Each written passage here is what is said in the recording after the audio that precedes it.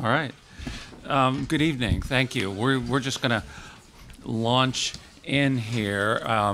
I'll introduce David in a minute, but thank you all for coming and almost filling up the room on this bad weather night. And the weather reports scared a lot of people off and canceling schools and all of that. But you hardy souls made it, and thank you.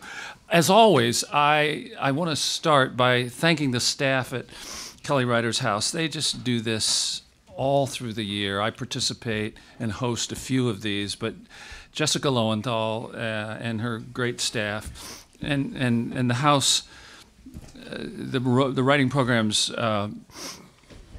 led by Al Filreys, who isn't here, but week in, week out, this entire staff is so dedicated to bringing tremendous cultural programs and always the written word first. And I just can't thank them enough, and the audio-visual people, everyone who contributes to make this a really special place, not just at the University of Pennsylvania, but I think in the country.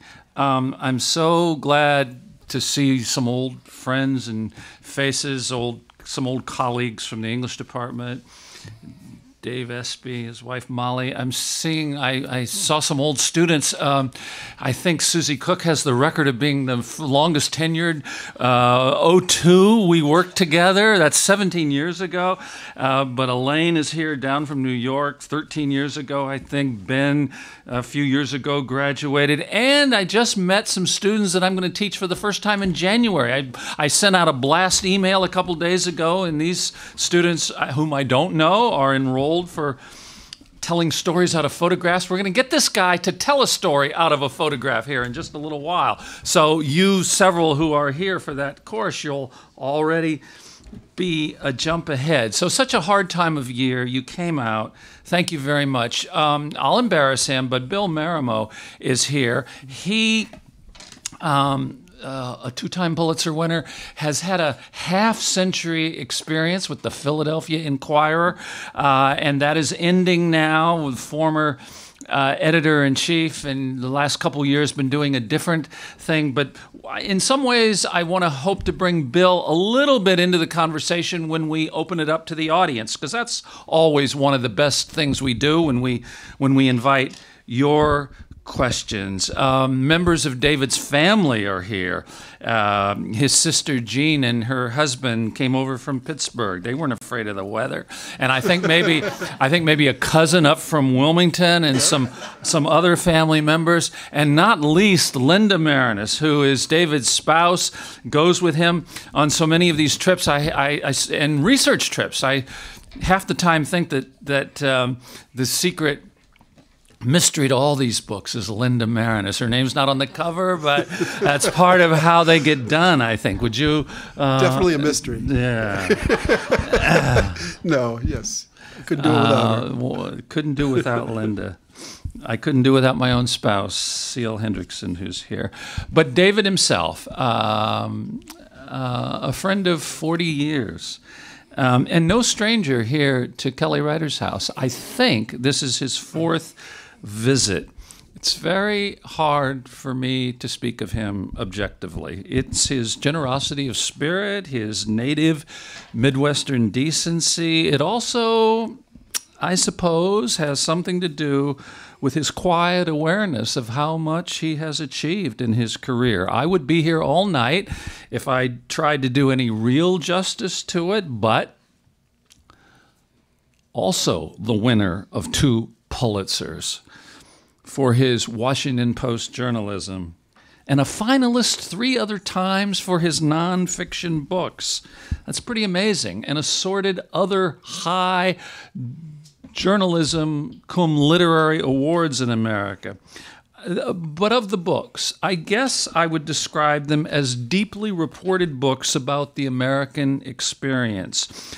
Biographies of Barack Obama and Bill Clinton, a book about the Vietnam War titled lyrically, They Marched into Sunlight. A modern dance ballet and a film documentary came out of that project.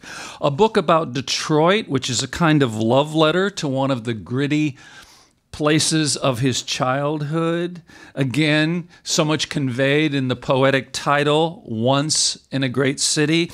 A handful of sports books that lift themselves up out of sports to become something else entirely. Evocations of time and place, I suppose. Deep studies of character, whether the great humanitarian Roberto Clemente of the Pittsburgh Pirates or the fiercely combative, if oddly tender, Vince Lombardi, who coached the Green Bay Packers, David's live or die every fall Sunday of his life NFL team, and they won yesterday. That book about Vince Lombardi became a Broadway play. I once sat beside David at one of the performances on Broadway and kept stealing sidelong glances as he leaned forward as if in total wonder at his impossible luck.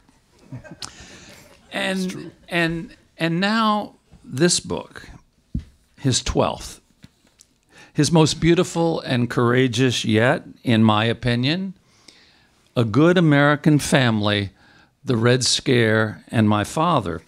A book he had no choice but to write at least great swaths of it in the first person, no matter how deeply reported it is. First person is not especially something David is comfortable with as a writer, but he did it here.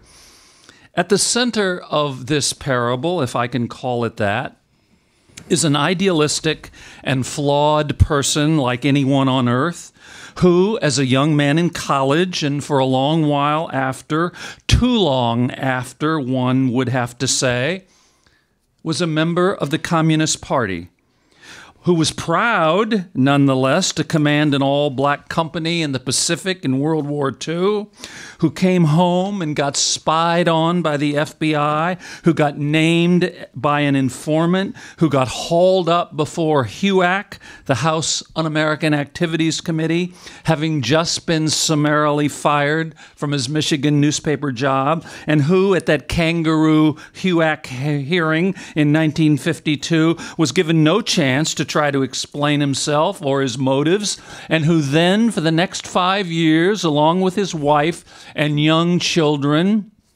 the smallest of whom is sitting beside me, became a blacklisted and wandering American.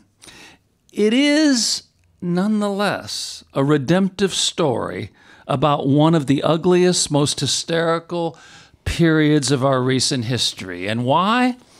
Because the happy ending is that David Maraniss made his way all the way back, culminating, you might say, a good while after his death in this book itself, written by his son, who was too young to really understand any of it at the time. Of this book, with its quietly defiant, quietly declarative title, A Good American Family, the New York Times said this past summer, quote, Maraniss has used his prodigious research skills to produce a story that leaves one aching with its finely wrought sense of what was lost. It is at the same time a book that, like his family, never gives in to self-pity, but remains remarkably balanced, forthright, and unwavering in its search for the truth. Could we welcome David Maraniss back to Writer's House?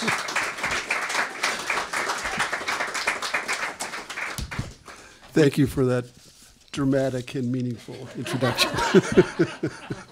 We can absolutely start this anywhere we want and just bat it around. Sure. But I wonder if you wouldn't mind for a moment turning around and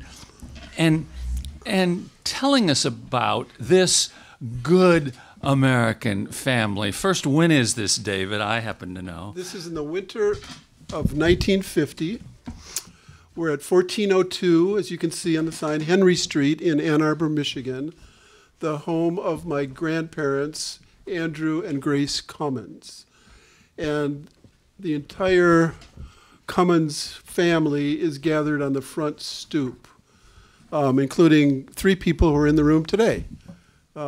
This is my big sister Jeannie, who's here. I don't want to embarrass Mary, but this is Mary. I don't know what was bugging her, but my cousin Mary.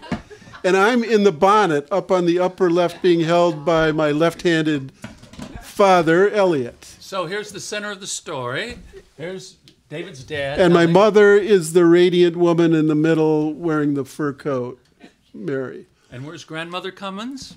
Grandmother Cummins is trying to home Mary. She's trying to... My grandfather, Andrew Adair Cummins, was an engineer. Grew up in Kansas, and 3 of the children in his family were named the best citizens of Evansville, Indiana at one point when they were in elementary school, and all 3 of them grew up to become radicals. So right here is my Uncle Robert Cummins, who is another major figure in the book. He, after graduating from the University of Michigan, went off to fight in the Spanish Civil War. And that was sort of the ideological center of the family in many ways. And it was, I mean, of course, I was too young to remember this, but it's an iconic photograph in our family. I think everybody, all of the 17 cousins know it by heart and where they were. My cousin Tom is about my age. We're very close. You can't see him because he's turning around. But I'm going up to, he runs a bookstore in Chatham, New York. I'm going there tomorrow. And at this point, this woman, Sue, who was married to Bob, who fought in the Spanish Civil War, you see her coughing. Within a year, she'd be dead of polio. And tell us about And Phil. Uncle Phil, standing next to my father. So here's Elliot, yes. Here's Phil, here's David. Right. So Phil was home for the holidays probably from a sanatorium in Asheville, North Carolina. He had already had a lobotomy. That was what they did in those days. And he lived after this for many years with my grandparents, but he was still at the sanatorium at that point.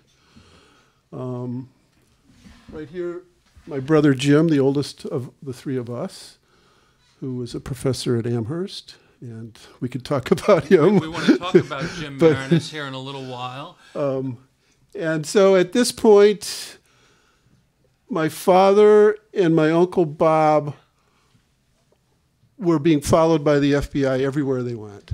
There were, in the end, 37 either FBI agents or informants who were tracing their every move. And when I got the FBI files, you could see that starting in 1946 through 1957, long after my father was called before the committee and long after he had no involvement with the Communist Party, the FBI, they probably knew about this picture.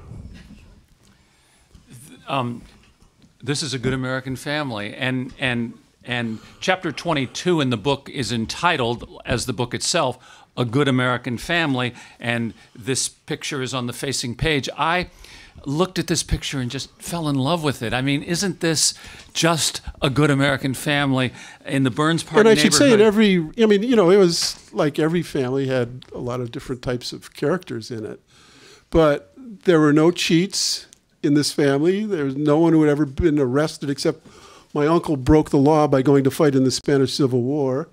There was a lot of generosity in the family, starting with the way my grandparents, who had all of these children and in-laws who were getting in various forms of political trouble, they supported everybody in the family in one way or another, and their home was the solid place where we could all go no matter what else was going on in our lives. And the 17 cousins, they're not all born yet, but eventually there were 17, have been remarkably close in sort of, if not physically, emotionally for all of this period. And every 3 years we have a family reunion still. It's been going on since in the 1980s. To context this a little... And it is a good American family, I guess is the point. Yeah.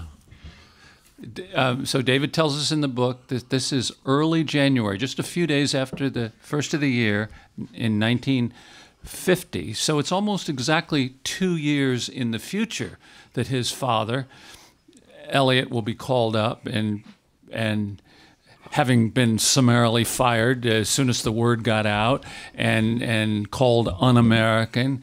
But what I love is the universe. If in the four walls of that rectangle, there are just so many amazing stories. David, so you tell us that this is just at the beginning of January 1950.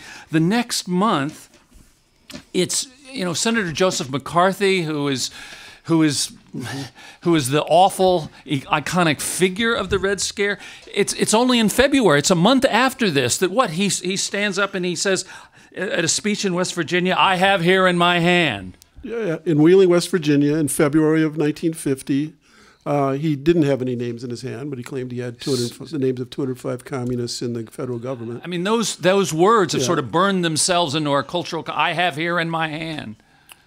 Here is this drama playing out. I was so taken by Phil. He's home. No, you don't know why he's in that picture. He got some kind of home leave for the holidays from. Yeah, he came home now and then, and you can see that in letters that he wrote to my mother, or that my mother wrote to him. But no, I have no clue why he was home then, except it was a holiday. So this is the Good American Family. I wonder if we, as long as we're looking at telling stories out of photographs, we can, Zach, put up, please, the other one of the family. It's, here we go. Tell us about this photograph, David. Tell us this photograph. This is on the cover of the book. This is my nuclear family. I'm the little guy blinking into the sun in the shorts, with Jeannie on one side and Jim on the other, and my dad's left arm draped around Jim.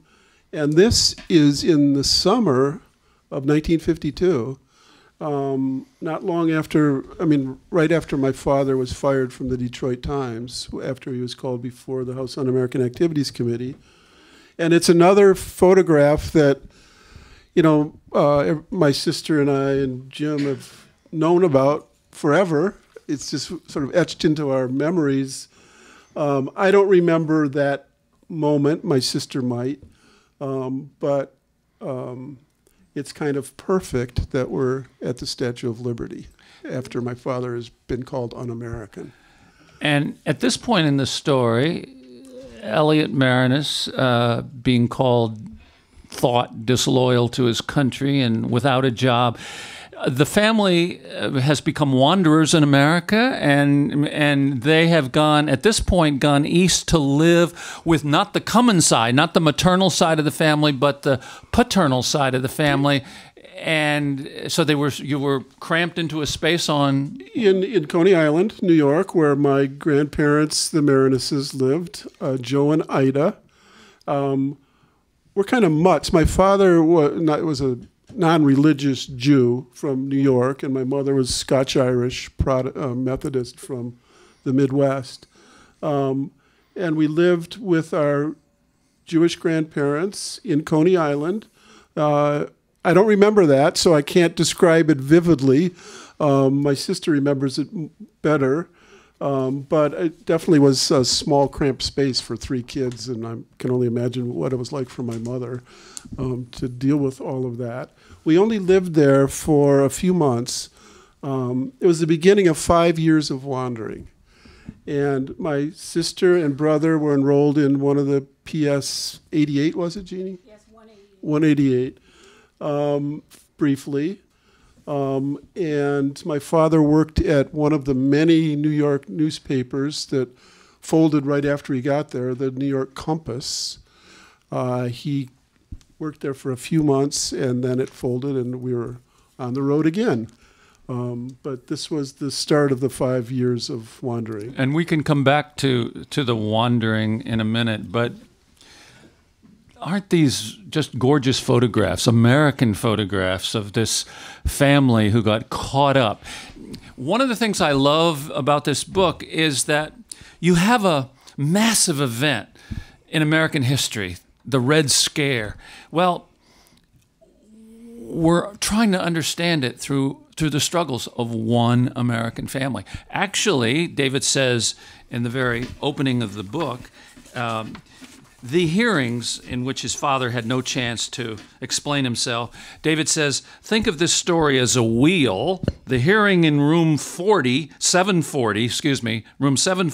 is the hub where all the spokes connect.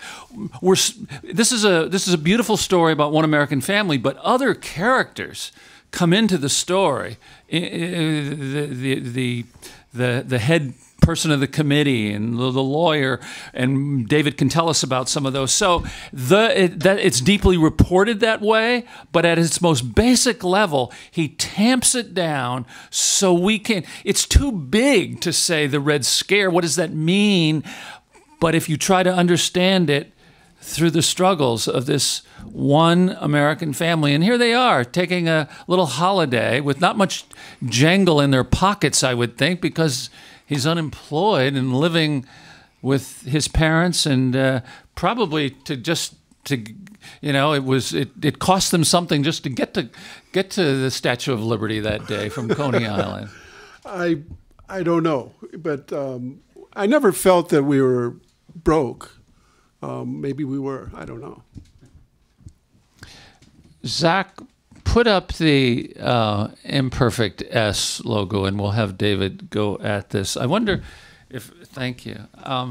David will be eloquent on this because he is so powerfully eloquent on this in the book. I'll let him take over. So my father wanted to deliver a statement to the committee, and the chairman of the committee, John Stevens Wood, basically said you can't do that unless you confess to your sins and seek absolution and name names, which my father refused to do.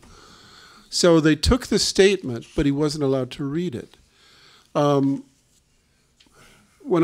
Even before I started researching this book, my family knew about that incident because the transcript of the hearing where my father was called was a matter of public record, as are any congressional hearings. So when we read the transcript, you'd see my father saying, I have a statement I'd like to read, and him being denied it. So I knew about it, but I never thought I would find it. And the first place I went in my research was the National Archives in Washington, D.C. All of the House Un-American Activities Committee files had been opened. There was a huge box just for the Detroit hearings of February and March 1952. And in that box was a file that said David Maraniss. And I opened it, and the first thing I saw was Statement of David Maraniss. Was your heart pounding?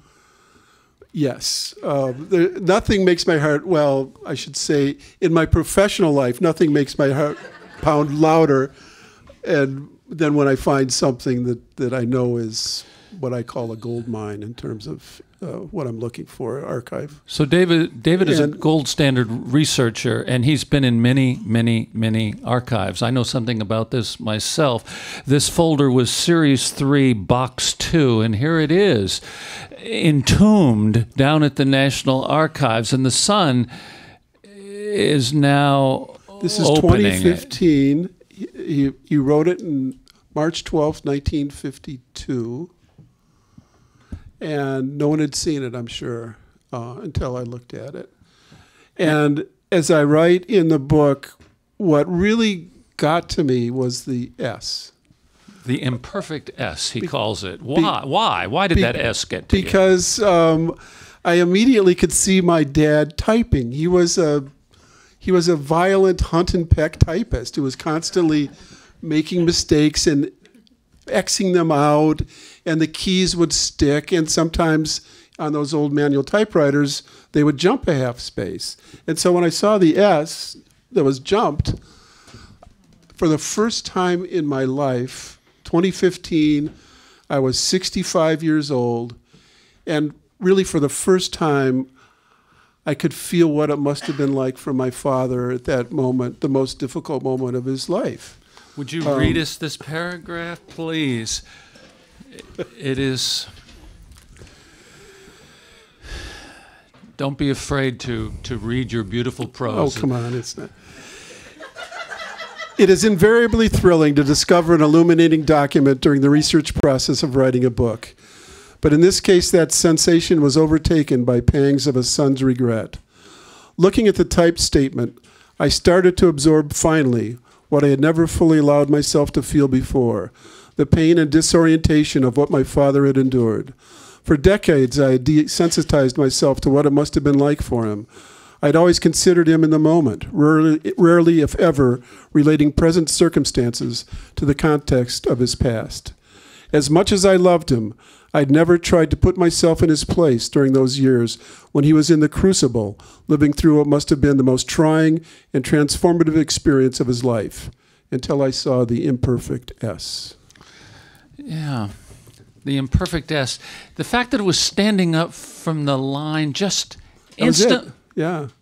That's often the case, that it's the smallest detail that has the most resonance, yes. and that was it. Yeah. I wonder, an old Royal typewriter, maybe?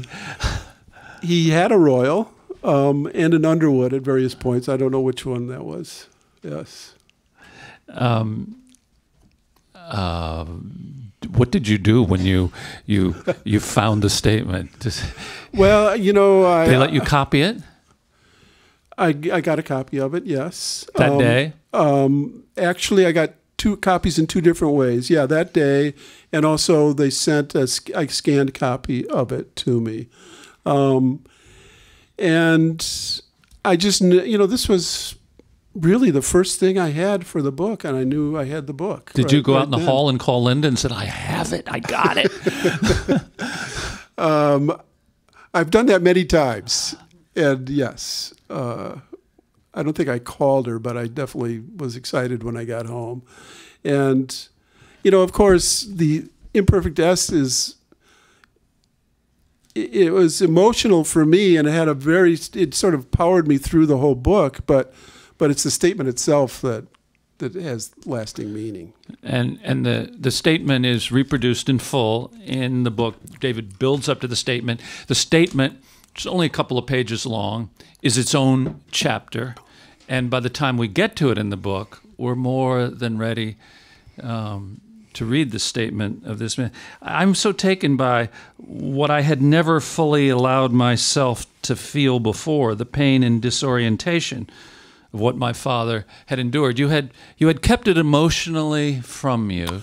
Well, I think the whole family had in various ways. And, by the time I was conscious, my father had survived, moved on, had a very successful career as a newspaper reporter and editor at the Madison Capital-Times, which we can get to later. Right. But so that's the Elliot Maraniss that I knew, and of course I knew that there'd been a difficult point in his life.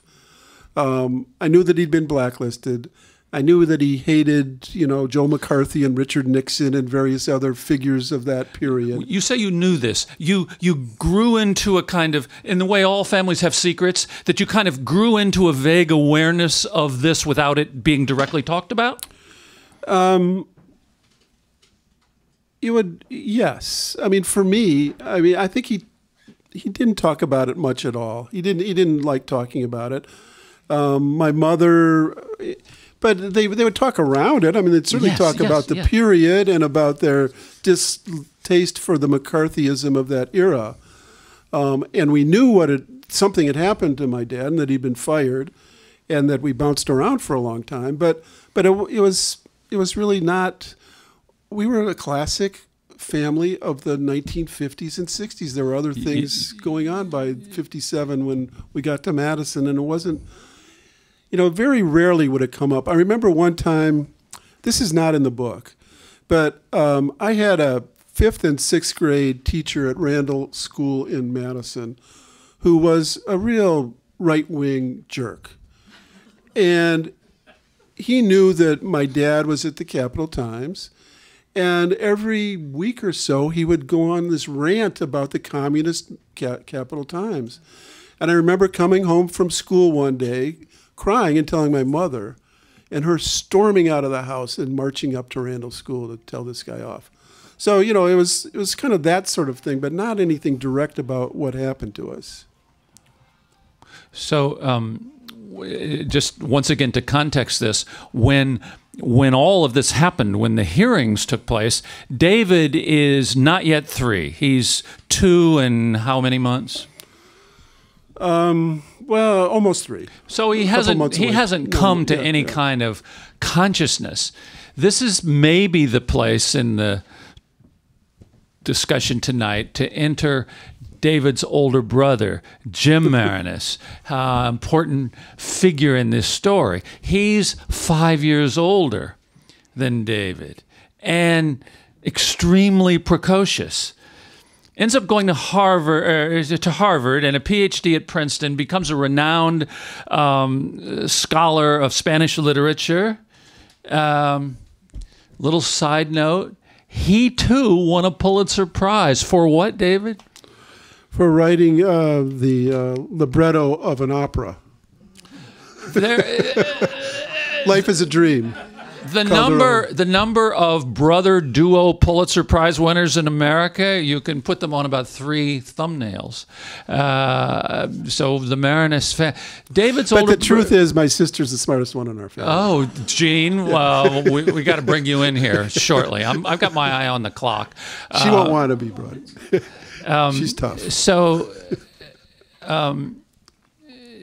David is not 3 when the worst moment of this is happening. Jim, the precocious 7-year-old, is aware in a much, much deeper way than his kid brother.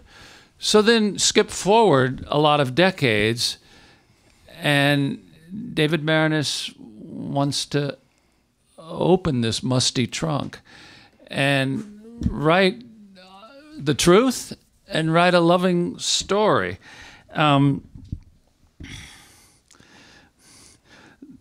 My brother Jim once explained about that earlier period was, quote, was like another life, one that didn't belong to him anymore at all, just a folly, and it was a dead letter to him and should stay dead.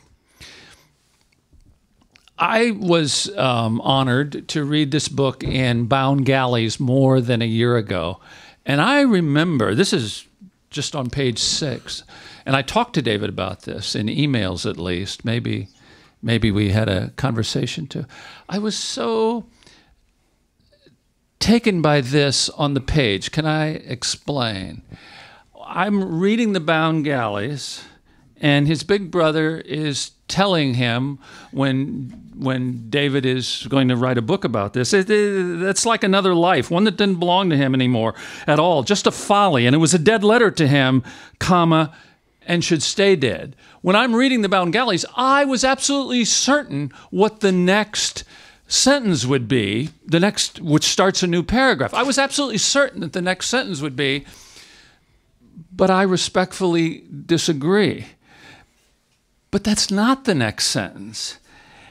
David, I talked about at the opening here, his fundamental decency and generosity of spirit, which is a rare quality in journalism, I feel, because journalism can eat people up and can make you ultra competitive. David is the opposite of all this. He let that quote from his brother hang for what it was and let the reader take it in. I mean, the book itself obviously becomes an implicit and an explicit rebuke of those words. But rather than David saying, I respectfully disagree, he just let his brother, in a sense, have the word, have the jury, and maybe allow readers out there to say, it was a dead letter to him, comma, and should stay dead. The next paragraph in the next sentence goes into his father's biography. He was born in Boston in 1918, and most of his childhood, etc. And I have to think that was so generously deliberative on your part that you let Jim have that word in front of the jury box, and you didn't contradict him, except that the book contradicts it. Talk about Jim. Well, my brother is somewhat intimidating with his brilliance, and I've always been a little bit intimidated by him. But I love him. And I disagree with him a lot, not about anything important, but about sort of emotional things, or not about anything political or about books or movies or anything like that. But so he was very important to this book because he pushed me. And we have slightly different interpretations of how he pushed me, but I have the emails so I know what happened. You mean he pushes you after you've undertaken it, or pushing you before it begins? Well, before and a little bit while it was going on. But what he basically did was say, what can you add to the story? Yeah. And you're too young. You were a little. What did you know? You knew nothing. And how could you ever know what our parents were really thinking? And I knew something. I was 7 years old, but I'm not going to write the book. Who the hell are you? He didn't say that. He didn't. He might have meant it. I mean, I'm sure that he felt that it was his story more than mine, and in some ways it was. But he wasn't going to write it. And so it was really important for me that he pushed me, because it made me step back and say, well, why am I writing this book? Would it hurt my father? I'm not going to back away from any truths in it. What if I'd found out when the FBI reports came in that my father was an informant? I didn't even know if that was possible. Anything's possible. So I had to say, well, why am I doing this book? And I realized that it wasn't just to honor my father, which ended up being part of what happened, but it was because I wanted to, I'd spent my whole career studying other figures from Clinton and Obama to Lombardi and Clemente, and I knew more about their families than they knew about them, but I didn't really know the story of my own family in any real detail. And willing to take it where it led you. So I basically I had to do it. I mean, I knew I had to do it, but I thought it was valuable that my brother pushed me. My sister was very good at sort of mediating between the two of us. And so, Gene, where were you? Speak up, Gene. Where were you on this? And when David came and said, I think I want to do this book. Well, I don't want to. I think I always sort of knew that Dave would write about this. But my father, I don't want to give away any family secrets, but my father was very negative about people talking about this. It wasn't just that he liked to talk about it, but there were some times in my life when things came up and he basically shut it down. Right. My mother was a little bit more willing to talk about it. And so when my father died, what he left was not a promise exactly, but he clearly didn't want it to be mentioned at his funeral or anything like that. So I think I knew that Dave wanted to tell this story, and he'd be a great person to do it, and to find out a lot of things that we didn't know the details of. There's no way you can find everything out. There's a lot that still remains a mystery about what they were thinking and doing, and that's probably true of any story. Of course. But so I wasn't surprised when he said he wanted to write the book.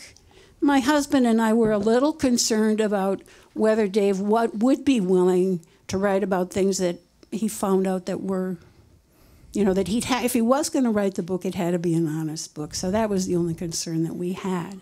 And so I feel that a writer, if they want to write a book, it's their book. Were you nervous through the writing process? No, I wasn't nervous at all. Because you trusted your baby brother. No, because I trusted. No, because I didn't really think there would be anything shocking or horrifying in it.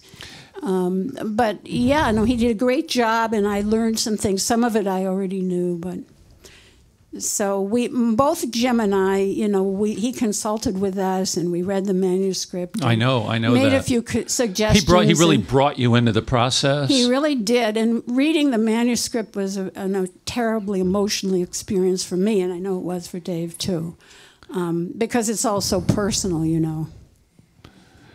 Once you crossed, that was beautiful. I heard some. Yeah, you know, we're talking about this in some ways kind of clinically. This is so deeply emotional, isn't it? Family secrets and spoken and unspoken pressures, and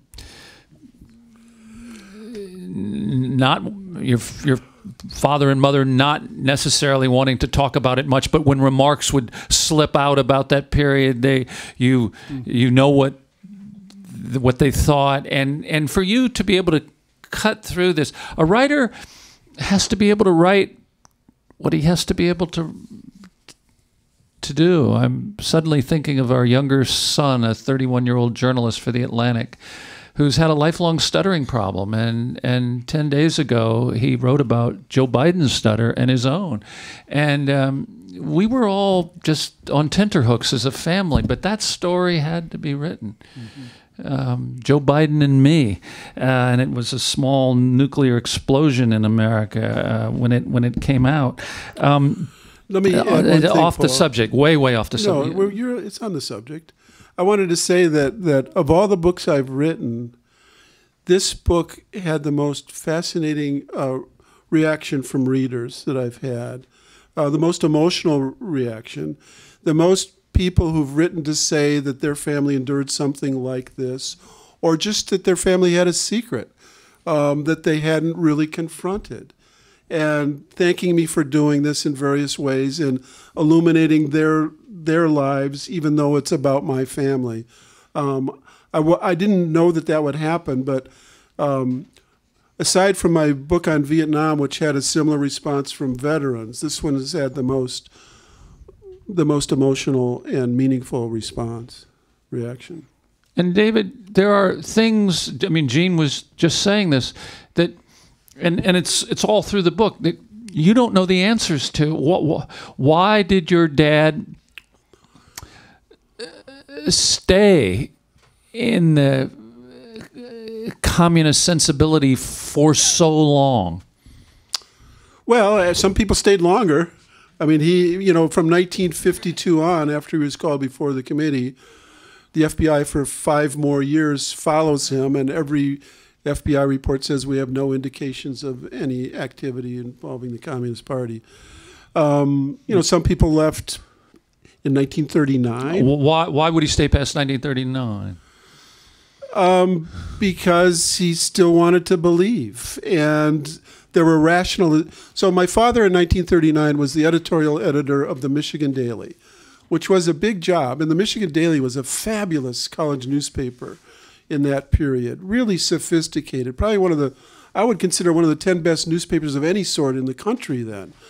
Arthur Miller wrote for it, John Ciardi, all of these literary people, and a lot of great essays about everything ranging from the Tennessee Valley Authority to what was going on in Europe, to literary essays about Richard Wright and Thomas Wolfe. It was a pretty amazing newspaper. My father was the editorial editor, and then that part of the 1930s I would sort of compare to the 1960s in terms of the radicalization of a lot of smart young people on college campuses. And in that period, they were all moved toward the Communist Party as opposed to SDS or whatever it was in the 60s. So Stalin makes a pact with Hitler, the Soviet Nazi pact. Some people left the party because of that, and some bought into Stalin's rationalization, which was essentially that he was just protecting himself from the eventual invasion that he knew Hitler had coming. So reading my dad's editorials during that period, and also in the same era, the Soviets invaded Finland, another inexcusable act of aggression. So my father is rationalizing both of those, And I'm shaking my head as I'm reading the editorials. They're really well written, but I disagree with them pretty profoundly. And I think that it's a common human trait that people believe what they want to believe until something really dramatic shakes them out of it. And that wasn't enough at that point. We've got to get some questions for the audience, but just very, very quickly, because we don't want to leave this base untouched. The happy ending of the story, I say, and David will talk about it, Elliot Maraniss does make his way all the way back. They wander in America for 5 years. He gets fired from other jobs. The FBI follows him, and boom, he's out again, or papers fold. For 5 years, they are in exile. They're in the desert. But then somebody takes a chance, and he ends up in Madison, Wisconsin. Tell us about that. And he ends up with such a great career. Well, before that, we moved back to Ann Arbor after the paper, Coney Island, folded, lived with my grandparents there. Then my father got a job at the Cleveland Plain Dealer because a friend of his from the Michigan Daily worked there and got him a job there, which lasted until and we loved Cleveland. It was kind of, I remember, the Cleveland Indians won the pennant that year we were there. It was my first baseball team. Bob Feller. Well, yeah, but I loved Larry Doby and Bobby Avila. And went to the airport to get their autographs after they clinched the pennant. But then the FBI came to the Plain Dealer and said, you hired a former communist, and he was fired. He's gone. Went back to Detroit, spent a couple of pretty formative years back in Detroit, the years I remember most vividly that inspired me to write the book about Detroit. And my father was out of newspapers and he had a job selling party favors for labor unions, which I can't imagine him doing. But then finally there was a strike newspaper in the Quint Cities of Iowa. The printers, the International Typographical Union, went on strike against the papers in that area, Rock Island, Moline, East Moline, Davenport, Bettendorf. And they put out a paper called Labor's Daily. And my father was hired to be the editor of the local edition of Labor's Daily. And it was, it was a group of people who'd been bounced around for various political reasons who came there to run this paper or work on the paper. And my father was in his element again. He was a really wonderful newspaper person. He loved every part of newspapers. He knew how to type upside down. He loved going to the back shop. He loved writing headlines, editing. I've often told the story of my favorite headline he ever wrote was when Bing Crosby died playing golf on a golf course in Spain. And Dad's headline was, Bing goes at 74, 2 over par, which was true in every possible sense. It was 2 over par for the course and 2 over the average age of a male in that era. So anyway, he was back in his element, but this was a paper that was, Labor's Daily was doomed from the beginning. It didn't have enough money. The ITU wasn't going to support it anymore. But every few weeks, they would run a column called Hello, Wisconsin, written by the founder and publisher of the Madison Capital Times, William T. Eviu, who was an old buddy of Robert La Follette's, and it was the progressive tradition, a paper that had taken on McCarthy from the beginning. Joe McCarthy was from Wisconsin. And so as the story goes, Eviu said, who's putting out this paper? He saw it because it ran his column. It's better than ours. It looks really good.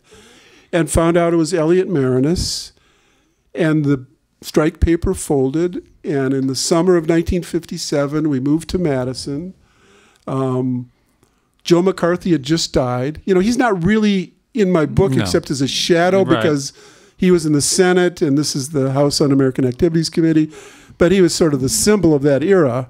He had just died. We got a house near the Vilas Park Zoo, and I remember my first thought was, I don't want to get eaten by a lion or tiger. And the Milwaukee Braves were on their way to winning the World Series. And really from that moment on, Madison saved our family. the wanderers found a home.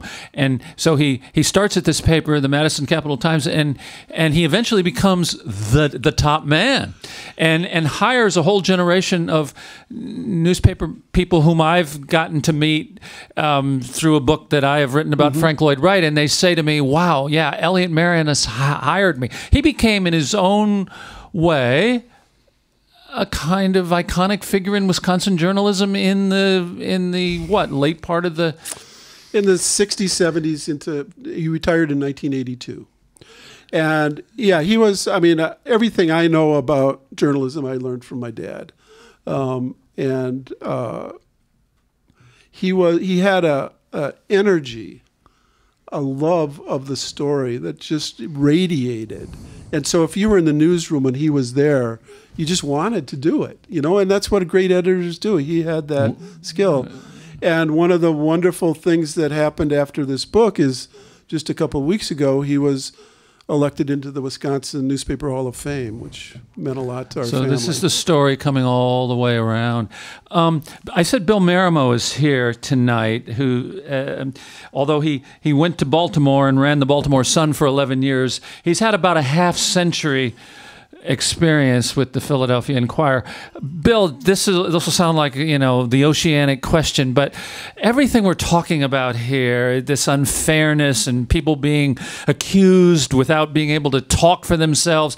I was at dinner with Bill and his wife last Sunday, my wife and I, and we got to talking, and I said to Bill, the term fake news, where did that start in the Trump administration? And Bill said, you know, Paul, I don't really know. But Bill, could such a thing as this happen again? Or is it, in a sense, is it already happening? Well, Paul, I'm not a great predictor. I'm a better analyst once things happen. But I think that one of the great redeeming features of this era is that news organizations with expertise and integrity are calling it as they see them. A lot of times when public officials lied, when I was a reporter, I would write something like, in an apparent contradiction of previous public statements. Now you don't have to do that. Now the Washington Post, Right. the New York Times, the Wall Street Journal, the New Yorker, they're calling it what it is, a lie or a distortion. And I think that is keeping the public informed. What's repugnant to me is the polarization. Yeah. Democracy doesn't work. So what about all the people who don't? The reporter's able to say it's a lie, but the people that it just bounces off of. I'm at a loss for the public reaction to all of this. I mean, to me, what's redeeming is the news organizations that are showing integrity and honesty in their analysis. And I'm a great admirer of David's books. I thought this was really a classic. Thank you. And what happened to the family, to me, was repugnant. And it's important that the media stand up and be counted. We all ought to revere the freedom of speech and the freedom of the press. Does somebody else have a question in the audience that we can address today? Yes, here, we'll get the microphone here in the front. I just have a question sort of picking up on Paul's comment, and that is there any indication that now there's something like an enemies list, like Nixon had, like McCarthy certainly had? Well, sure, but it's public. Yeah. Yes, we're the enemies of the people, right? Yeah. And that's not a joke. He means it as much as he means anything. But, you know, where did this start? I mean, I think that the godfather of Donald Trump is Newt Gingrich, who I studied pretty heavily. And I think that the parallels to the McCarthy era, more than fake news, are the demonization of others. Of the other. And the use of fear as a manipulative political tool. That's what I was really getting to, the use of fear and the demonization. Because the parallels to me seem striking. And then even today you had Giuliani, of all people, saying that the Democratic tactics were McCarthy-like. I mean, everything is completely upside down. And that one really pisses me off when the right-wingers say that they're being, victims of McCarthyism when they're the perpetrators of it. Cecilia, let's get the microphone here. There's the smartest person in our family. I have a curiosity about your own children's reaction to these stories of their grandfather, Sarah and Andrew. Yeah, Sarah and Andrew and the cousins. In some ways it's a generational thing that my generation, our generation, the post-war baby boom generation, was so defined in our early years by the fear of communism and air raid drills and all of that, that it had a scarier connotation than it does to my children or to my nephews and nieces. And so it wasn't like they were embarrassed at all. My dad was incredibly generous and warm to all of his grandchildren, so they naturally, that's the grandfather they know anyway, or knew. But that part about his past, it didn't faze them at all. And my son Andrew is also a writer, and was very close to Elliot, my dad. They bonded over baseball and the Packers, but also Andrew is very much committed to racial justice, and so he has the picture of my father. My father was the commander of an all-black unit in World War II, which is another important part of the book. And that photograph of that whole troop is on my son's wall, and he writes a lot about racial justice in his own books, and he, that's the way he connects to my dad, to his grandfather, and so. And my daughter the same way. So it was interesting. I was a little bit nervous about, how like the in-laws or parents of in-laws might react to this story, but it's all been, there's been no embarrassment. No recrimination. No recrimination, nothing, no. Yes, sir. I knew we had a bunch of questions. And my cousins, I should add, since my cousin Mary is here, who was she had one of the great archives. Her mother, who was the youngest of the 5 Cummins children. Zach, can you go back to the Good American Family? Not that one. The first one. Yeah. So let's. This is Aunt Jean, the youngest of the Cummins kids. And she had 6 children, and Mary is one of them. And Aunt Jean was the most organized person I've ever met, and had every letter and everything that anybody had ever written that came into any sort of realm of hers. And so another archive was, when Aunt Jean died, was Mary's, a room at Mary's house, which had, among other things, all the letters that my mother had written to her brother who was in the sanatorium, and several other documents. I'm feeling terrible here that there's just so much to talk about, and we will run out of time very shortly. Oh. But David's mom, Elliot Maraniss is at the center of the story, the Red Scare and my father, but his mom is a huge part of the story. She too was in the party, and as in so many American families, she's kind of the anchor of it all. But Mary, you had a question? Oh, someone else. Oh, yes, sir. Yeah. Thank you for your work. I read 2 of your books, and thanks for having the event here tonight. People, when they think of the McCarthy scare, think is a dark chapter in the history, but at the same time as this was happening, there was Jim Crow segregation. Yes. Black people didn't have citizenship rights. In Puerto Rico, the repression against the Puerto Rican nationalists was much worse than it is. So you had that going on. And today, you have millions of people who are being deported. You have more people in prison in this country than in any other country in the world, and there's 37 million people that don't have food to eat. So in some ways, while they say that this is a dark chapter, in some ways we can say that it's worse today than it was then. So my question is, given what you know about the history and everything else, what's your overall opinion of the country? Don't be bashful, David. Isn't that a legitimate Just answer the universe question there. I'll answer it obliquely. My father, a lot of families were destroyed in that period. We were lucky that we just were disrupted for a while, because some families really never recovered from it. Hundreds of them, if not thousands. And of course, the racism that you talk about was one of the major motivating factors of my parents' political lives.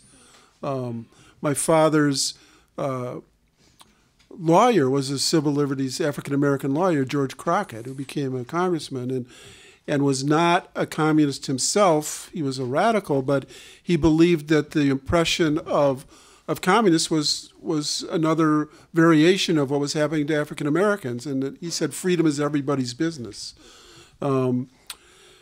My father emerged from all that as an optimist, and I inherited that optimism from him, for better or worse. But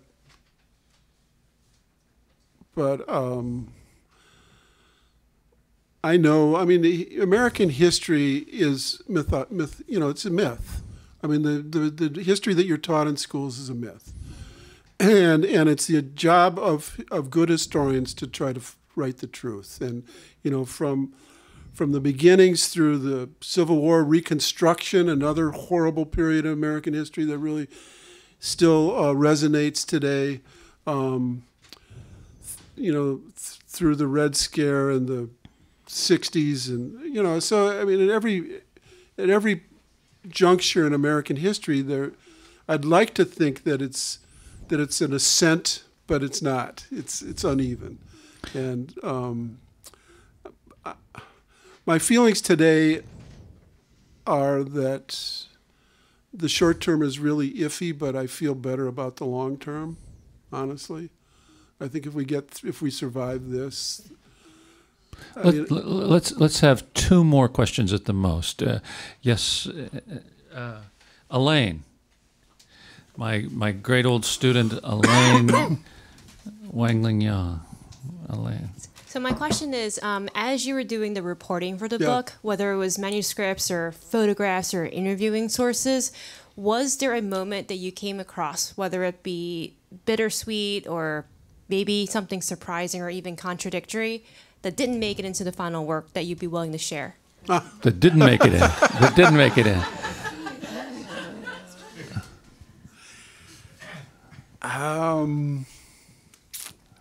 I don't think so, honestly. I think anything that was surprising or important I put in the book. There's a lot of material I got that I didn't write about, but it wasn't relevant to this story. I thought you were going to ask it in a different way. I could tell you what the most surprising thing to me in the book was, and it's not that big, but it was the most difficult moment for me. When I got the Freedom of Information, the FBI files for my dad, they came in two batches. One came a year after I filed it, and one came 2 years after it. The first batch, there was an empty page that just said military intelligence investigation. There was nothing. And then a year later, I got the military intelligence investigation. When my father wanted to be an officer in the Army in World War II, they did an investigation of him and went back to the Michigan and Detroit and the places he'd been and interviewed 20 people. And one of the people they interviewed was a journalist who had my father's old job as the editorial editor of the Michigan Daily. This was 3 years later. And his name was Morton Mintz. And I knew Morton Mintz really well. I was his editor at the Washington Post for a while.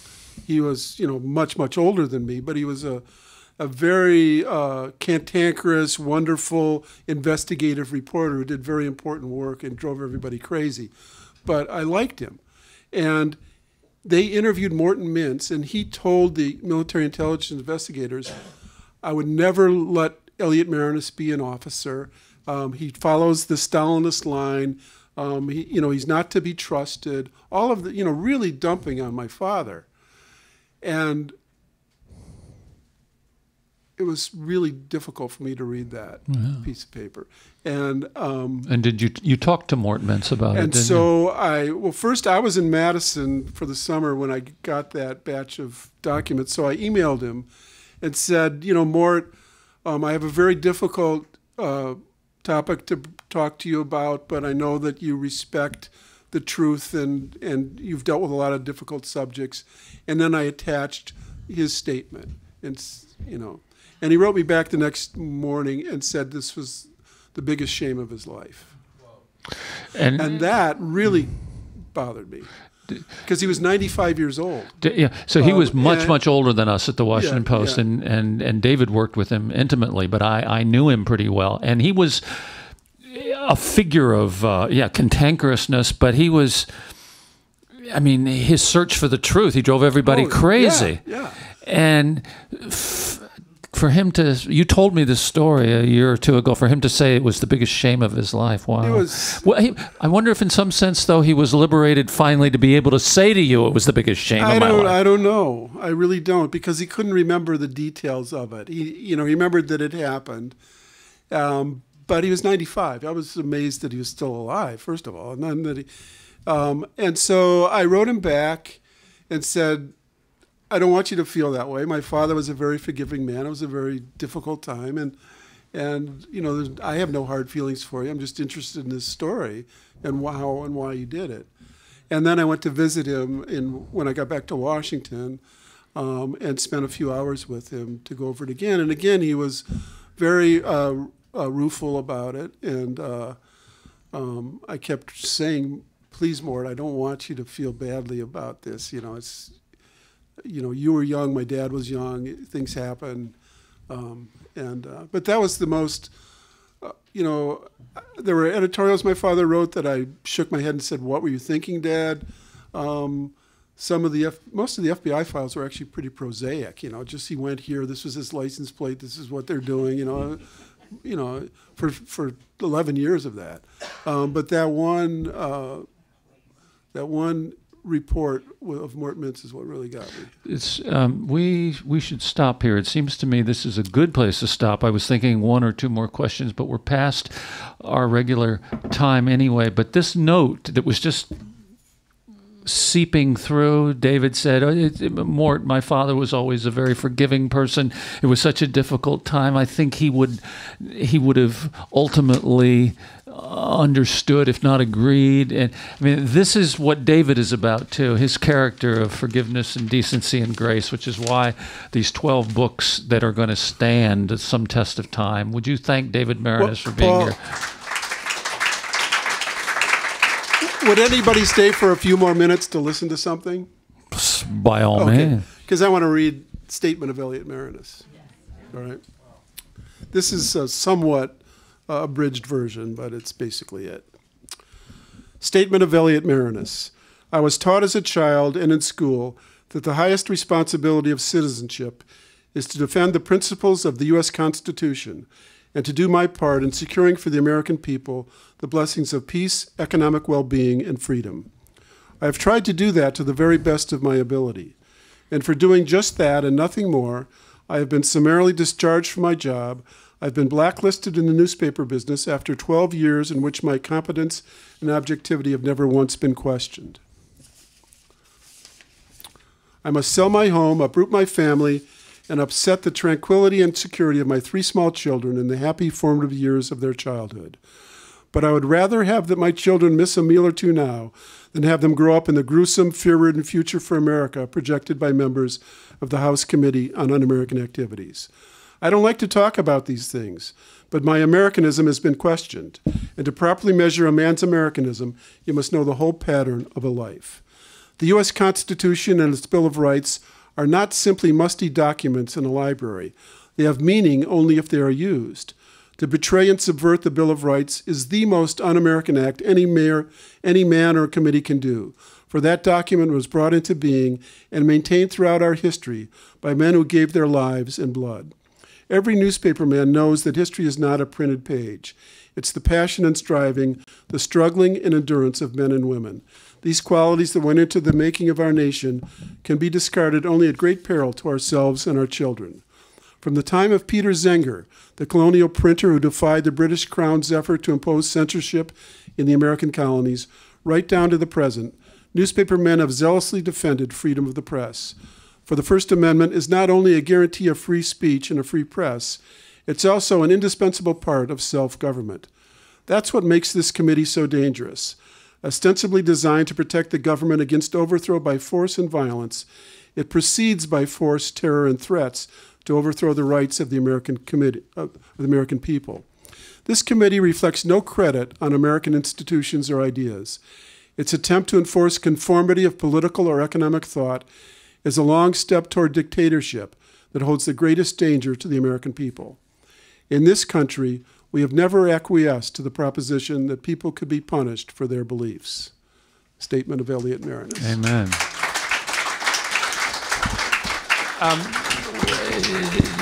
David's book is available for sale, and if anyone wants to purchase it in the back, he'd be glad to sign a few copies. And also, so is Paul's book.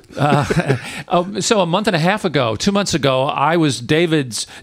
We did this in reverse at the Wisconsin Book Festival. David interviewed me for a book I've written about Frank Lloyd Wright. It was my thrill to have him back here tonight. So I think 4 times. You got to come back for a 5th. Get working on the next book. We have a little reception in the back too. So stay around. Thank you very much.